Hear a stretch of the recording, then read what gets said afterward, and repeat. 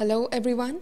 So today let's get started with the shell forms or the different shape of shells in cephalopods. All right. So in cephalopods, different types of shells are found, with different type of shapes, different types of forms. Some are your helicoid, some are your planispiral, some are your straight, some are your slightly coiled, and something like this. So the first one is your Orthoceracone. Okay, Orthoceracone. Okay, no need to write anything here, just try to understand what I'm trying to teach. All right, so in Orthoceracone, here the shell is straight. So till now we have seen different type of shells, different type of examples, your Goniatitic, your Ammonite, Nautiloidea, etc. So they were, they were coiled like this. But when we talk about Orthoceracone, there are shells which are straight. I told you, right? There are your shells which are straight. Okay, so they are not coiled. So these are, or you're called your Orthoceracones. Have a look, this is an orthoconic shell. Okay, have a look, this is straight. You aren't finding any coiling over here. So this shaded dotted part is your body chamber. Here your animal resides, and this gray part is your phragmocone. All right, so this is straight. The next one is your Crtoceracone. Okay, Crtoceracone. Okay, what is this Crtoceracone? In this, the shell is slightly curved. All right, so at the first you had your shell very straight. That was your Orthoceracone, and after that your shell bent slightly or your shell curved slightly. So this is your Crtoceracone. Now you can have a look, this is a certoconic shell.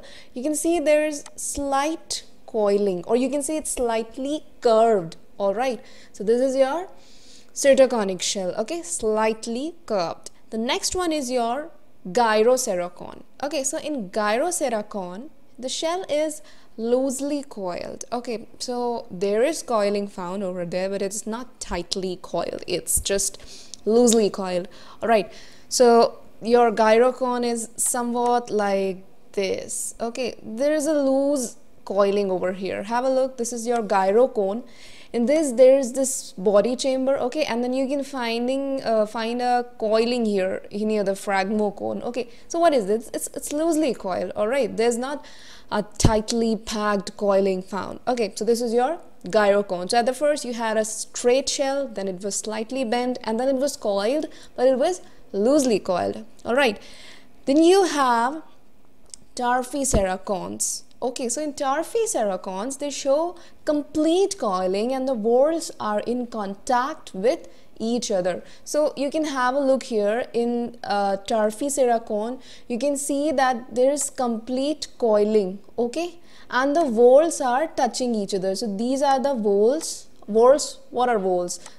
So the coil shapes are called your whorls. All right, so in this your Tarphyceracone, all your whorls are coiled and they are touching each other. Have a look, this is a Serpenticone. This is same as your Tarphyceracone. You can have a look that it is completely coiled and your whorls are touching each other. All right, then you have your Trochoceracone. What is this Trochoceracone? This is a shell. It exhibits a helicoid coiling. Okay, so at the beginning I told you there are two types of coiling. One is your planispiral.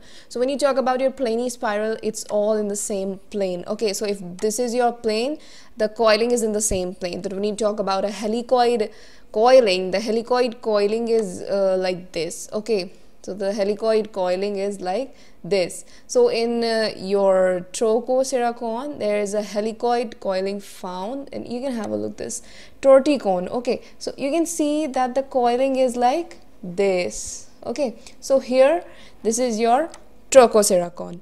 Fine.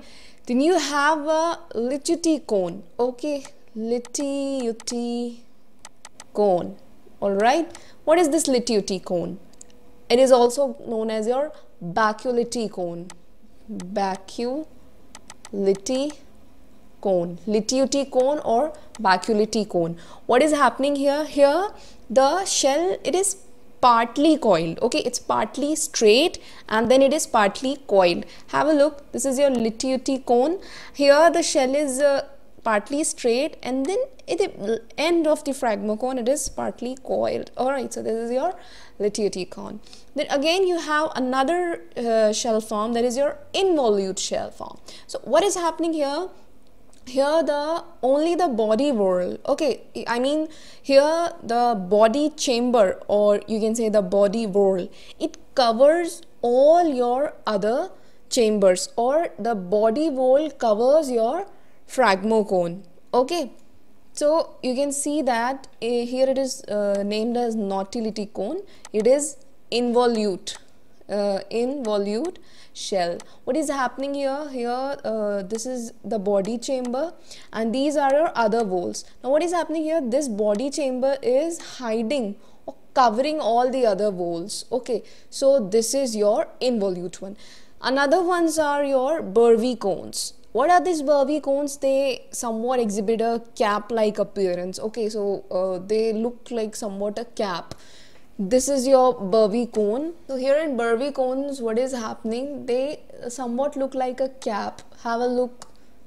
They look somewhat like a cap, and they are named as orthoconic and certoconic. Why? Because orthoconic is straight, so it is a straight cap-like structure, and this is certoconic, so it is a slightly curved cap-like structure. So these are your Barbie cones. All right. So with this, we have done the shell forms. All right.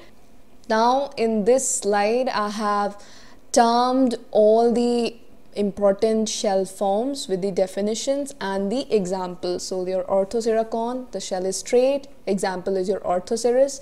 Ceratoceracone, the shell is slightly curved, example is Ceratoceras. Gyroceracone, the shell is loosely coiled, example is your Gyroceras. Tarphyceracone, it shows complete coiling and the whorls are in contact with each other, example is Tarphyceras. Trochoceracone, shell exhibits helicoid coiling, example is your Trochoceras. Litiuticone and Litiuticone, they exhibit partially coiled nature, and examples are your Litulites and Baculites. So you have your Barbie cones, they exhibit a cap-like appearance, and the examples are your Barbiceras. So with this, we have done the shell forms. So guys, the PDF of this lecture is provided in the link which is given in the description below. So with that link, you can download the PDF of this lecture in notes form. So guys, in the next lecture, we'll have a look at another topic in detail. And with this, we have done our shell forms of cephalopods. Whatever the doubts are there, you're free to ask in the comment section. Thank you so much.